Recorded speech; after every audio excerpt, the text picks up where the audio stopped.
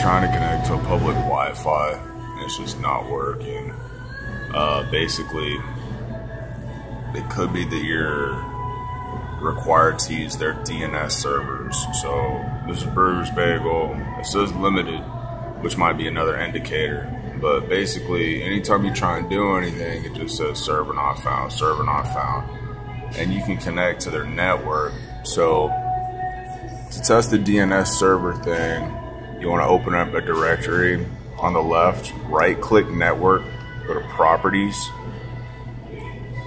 click on the Wi-Fi network you're on. So once again, I'm on Burgers. You want to click properties right here. Now you're looking for IPv4, TCP IPv4, Internet Protocol version 4. Highlight it, properties.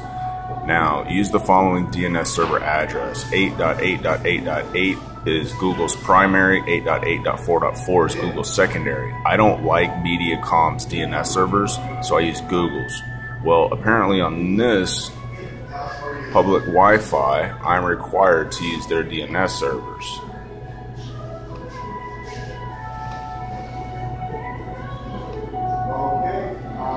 There you go. Now it's loading. If you are already using the automatic DNS servers, try using Google's 8.8.8.8 and 8.8.4.4. It could be their DNS servers are bad. So any questions, let me know.